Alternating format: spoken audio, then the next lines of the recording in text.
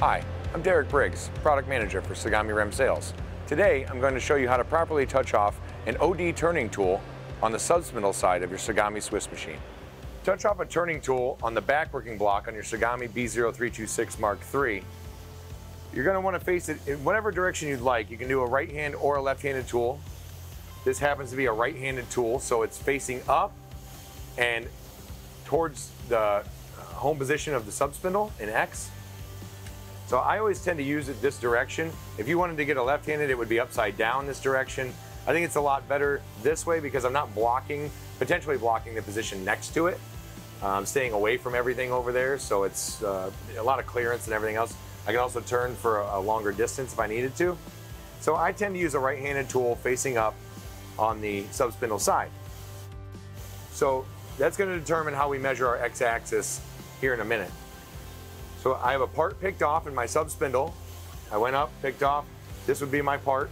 I'm using a gauge pin for filming purposes, but this would typically be your part after you ran the main side and picked it off. So this should be our Z0 face of our part. We got our tool in, we got it clamped down, and we're ready to touch it off. Step number one, that's going to be tool number 35. So I'm going to go to MDI on the back side, make sure you're on the correct side. T3500 end of block insert. So that's tool 35, no offset. I'm going to hit cycle start. That's going to bring my y-axis. So y-axis and x-axis is going to come to center line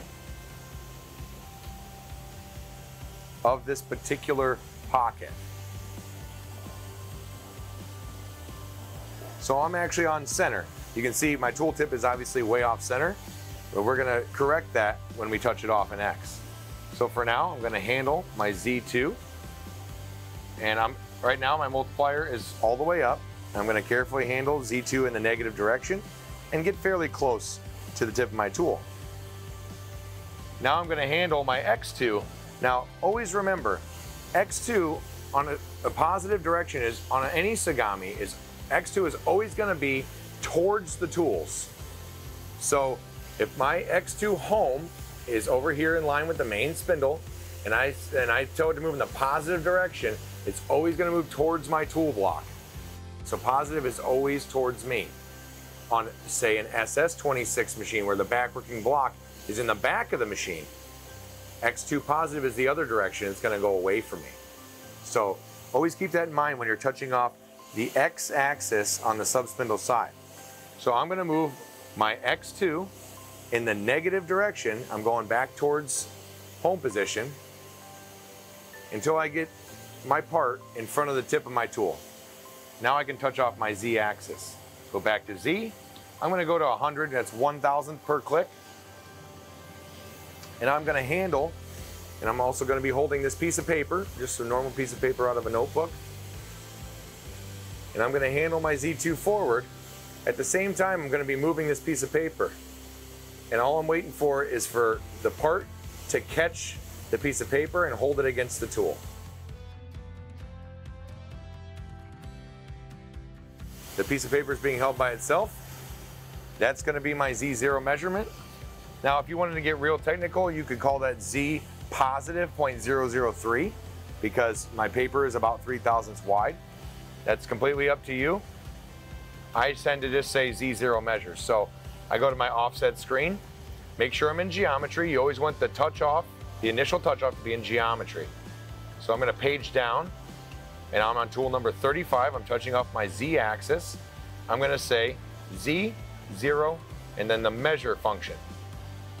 It's going to give me a nice big number that's going to be the distance from Z20 to the tip of my tool. That's where I am. So, like I said, always touch off the tool and do your measurement and put your big numbers in geometry.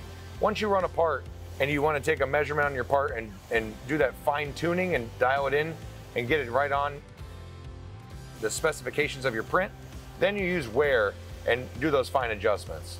But when you initially touch off, make sure you're in geometry. You can see a G here to know that you're in geometry, and also at the top, it will also say geometry.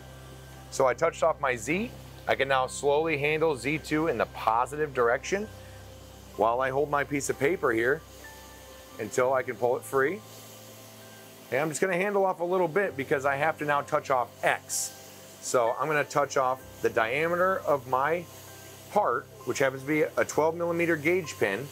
That's 472 for is 12 millimeters. So I'm going to handle my X2 negative and get in front of my tool. I'm just going to be a little bit to this side. I'm going to handle my Z2 in.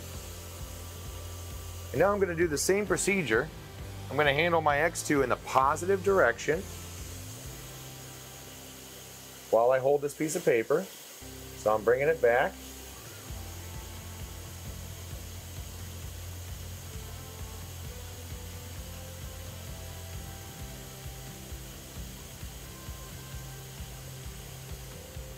All right, I'm touching it. So now I had to move my sub spindle from center line in the negative direction to get my part in front of the tool in X. So my measurement is going to be in the negative direction. So I'll go to 35 in X, and I know that pin diameter is 472. That's 12 millimeters, so X minus 0.472. X minus, very important. If your boring bar was flipped over the other way and your tool tip was on this side, then you would be moving in the positive direction and you would be touching off X, just X 0.472, not X minus 0.472. Can't stress that enough. X minus 0.472, measure.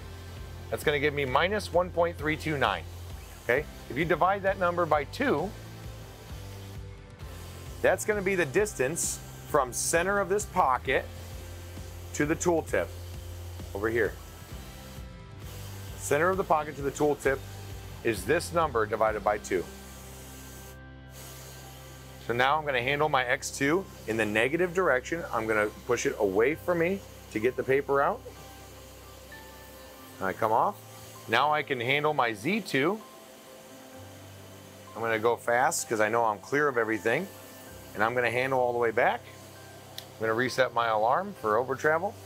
And now my turning tool is touched off in X and Z to the tip of my part and the OD of my part. We're all set to cut apart with that tool.